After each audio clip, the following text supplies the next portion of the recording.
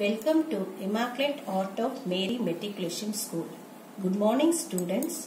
I hope you are all good and staying safe at home. Today we are going to learn about states of matter from the subject science. We see many things in the world. Some of them are natural and some are man-made things. We can see a number of things around us. Everything we see and touch is made up of matter. What is matter? Anything that occupies space and has mass is called matter. What is mass? Mass is a measure of how much matter is in an object. Matter exists in three forms: solid, liquid and gas. Stones, wood, table, etc. are the examples for solid. Water, milk, tea, honey are the examples for liquid. Now, we'll see the states and properties of matter. First, we see the properties of solid. Solid is rigid. Rigid means odd. It occupies space and has fixed shape. It is easy to transfer solids from one place to another. Example, you can take out your book from your bag and put it on the table. Properties of liquid. Liquid is not rigid. It occupies space. It has no definite shape. It takes the shape of the container that holds them. Liquids can flow.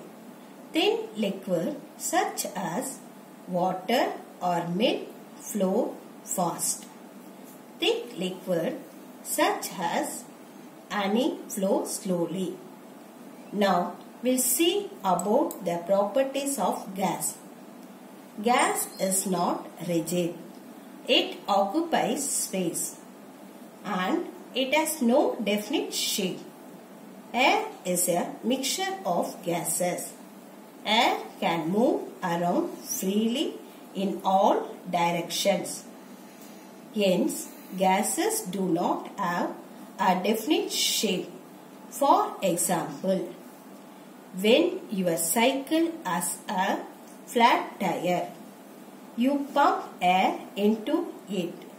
It gets inflated.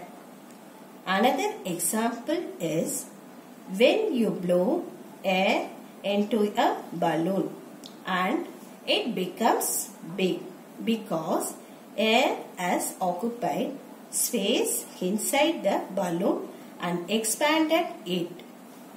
Anything that occupies space has weight. So, matter has weight. Matter can change from one form to another. Example, water. A liquid can freeze and change into ice, a solid. Ice can melt and change back into water. Water can evaporate and become gas or steam. When steam cools, it changes back to water. This property of water helps to give us rain. Hope you understood, children? Now we'll see the water cycle. What is known as water cycle? The sun heats up the water from rivers, lakes and oceans, and the water evaporates and turns into water vapor. The water vapor gas travels into the atmosphere, cools and condenses into rain and falls again to the earth's surface as rain. This process is known as water cycle. Now, we'll see uses of matter. Matter in all forms is useful to us. Example, solids such as stones and bricks help us to build houses. Wood is useful for making tables and chairs and for paper. Water is useful to us in many ways, from drinking to washing, cleaning to growing crops, etc. Air is filled in cycle tire, car tire and balloon.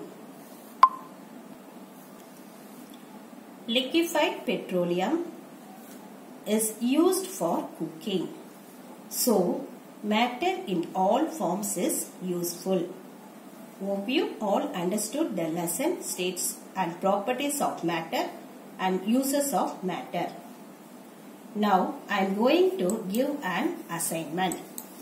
Children, put date and write the assignment neatly in the same assignment notebook. While you are coming to school, bring this assignment and submit. Thank you for watching. Be safe. Stay at home. Have a nice day. Bye children.